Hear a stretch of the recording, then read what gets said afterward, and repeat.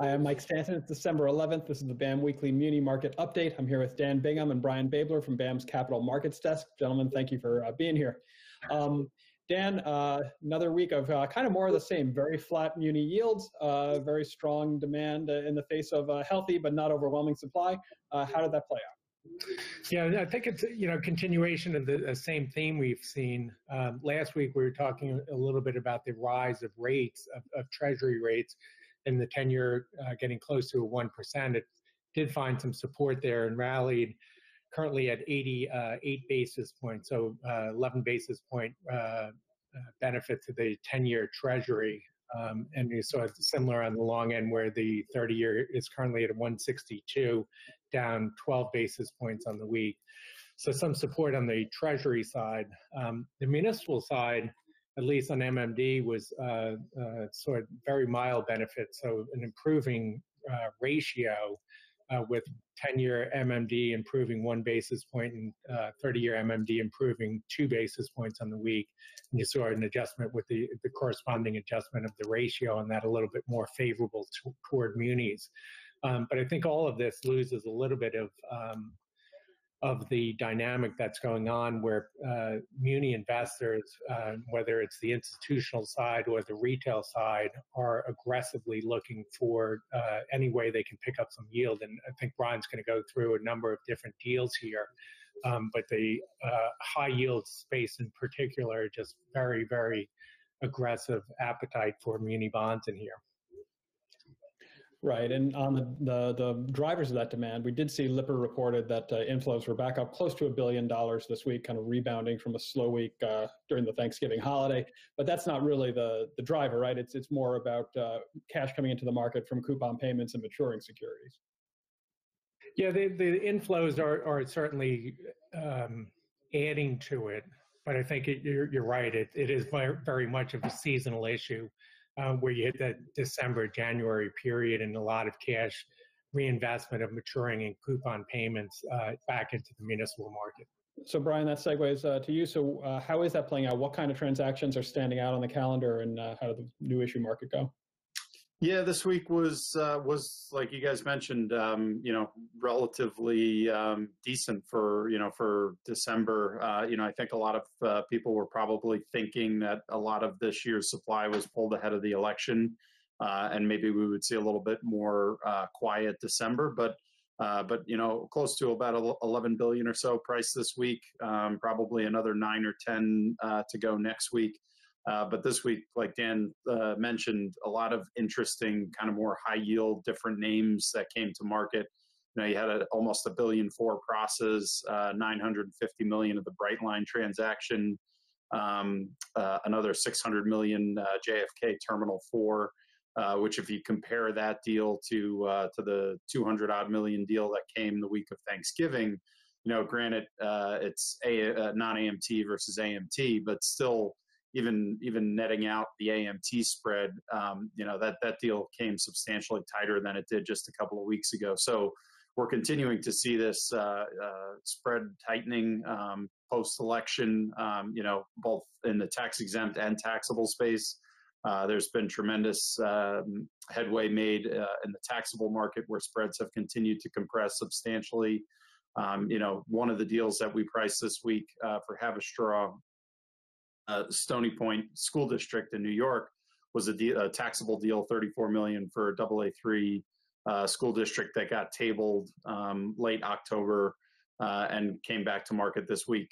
So you see that progress in the taxable space as well as tax exempts.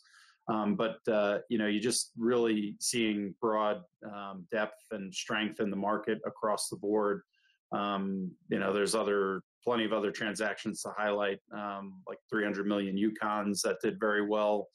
Spreads on that deal came through 50 over for fives, which is, very constructive for the market to be at these absolute yields to continue to see spreads tightening. And you mentioned Haverstraw. What other large BAM transactions? We had a pretty full calendar, over 300 million, right? Yeah, BAM had a very active week. We priced about 320 million in new issue bonds across around 20 transactions. Haverstraw was one of the highlights. We also did over 100 million of Stratford, Connecticut's. That was priced by Raymond James. That's A2, AA- underlying.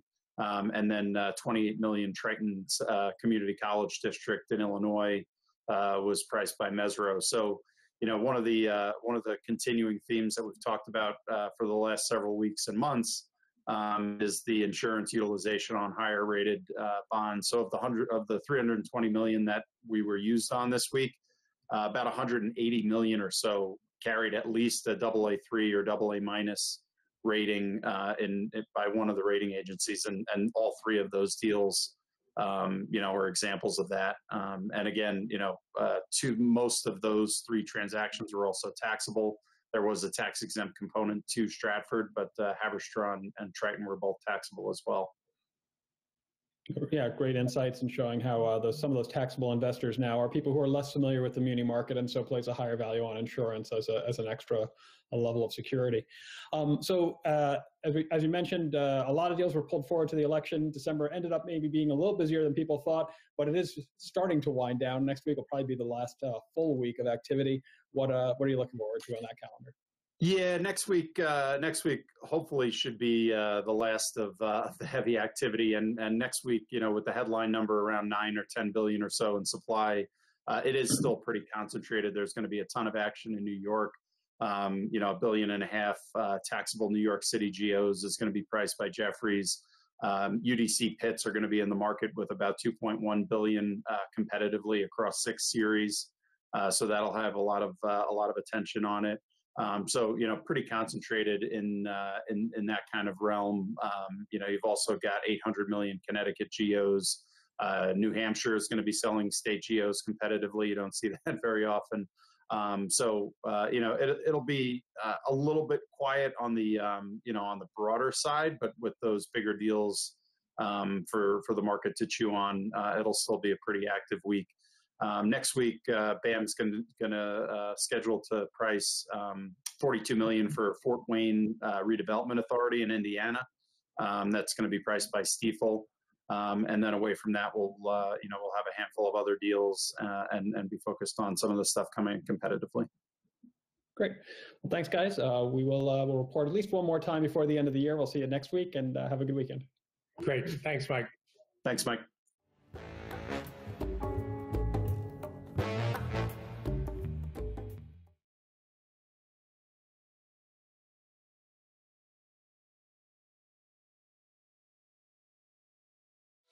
When the market is unpredictable, BAM gives you certainty. In the face of market volatility and illiquidity, BAM insured municipal bonds deliver default protection, value preservation, and a durable AA rating from S&P. BAM's insurance protects against everything that causes a default, and adding BAM insured municipal bonds to your portfolio is easy. Talk to your investment advisor.